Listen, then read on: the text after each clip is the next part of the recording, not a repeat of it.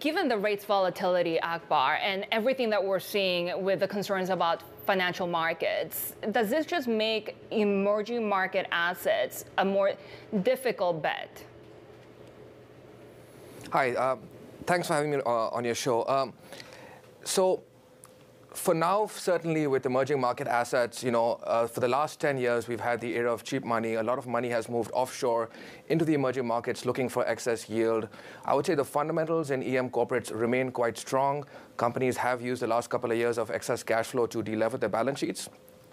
But with higher return opportunities being offered in domestic markets, I think what we are seeing is global investors in the US and Europe looking at their home markets, given the yields there have increased quite substantially.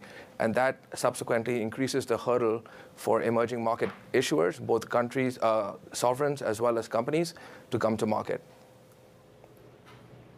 Akbar, when you take a look at China at the moment, do you see this more broadly as a tailwind or a headwind risk when you take a look at the risks that are still stemming from the property market, for example?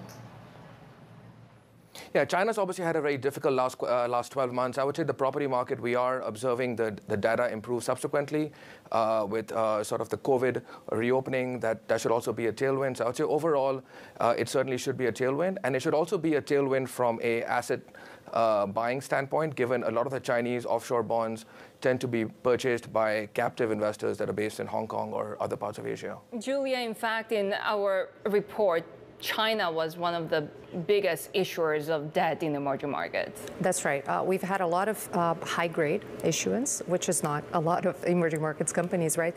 But we do have China, South Korea, and Saudi Arabia issuing some of the debt that we're seeing, pretty much all the debt we're seeing. And Akbar, I wanted to ask you, something we were talking about here on Bloomberg TV earlier was the Fed rate cycle, right? And that is a major, could be a major help to EM issuers, no? Yeah, so typically EM assets do not perform well when the Fed is hiking rates. Obviously, what we've observed in the last few days could potentially put a pause to some of that hiking. I think if and when the Fed does stop hiking, we should expect EM assets to perform quite well.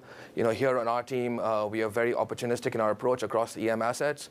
We look at local markets, hard currency bonds as well. We think today local assets screen more attractive, given EM central banks were quite fast to start hiking rates, and we think they might have gotten ahead of inflation, maybe even more so than developed markets.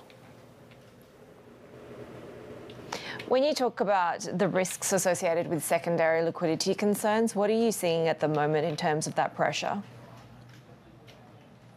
Yeah, so the EM corporate, I'll start with the EM corporate debt market. That market in particular has been maybe one of the less liquid markets within the broader credit landscape, including US and Europe. I think in the last, I would say, 6 months, we find the liquidity has gotten even worse. I would attribute this to maybe 2 reasons. Broadly speaking, since the financial crisis, banks have just been allocating less capital to the trading desks, and therefore their ability to kind of make markets for EM corporate bonds, which tend to be smaller in size, is less limited. And in addition, the EM corporate buyer base tends to be a bit more buy and hold like, where only about 15% of the bonds are held by dedicated EM corporate funds. A lot of it is held by other crossover portfolio managers, and they tend to warehouse that risk in their portfolios, and that just causes less turnover and hence less liquidity. So it's almost like the lack of liquidity begets more liquidity. Yeah, the vicious cycle, right?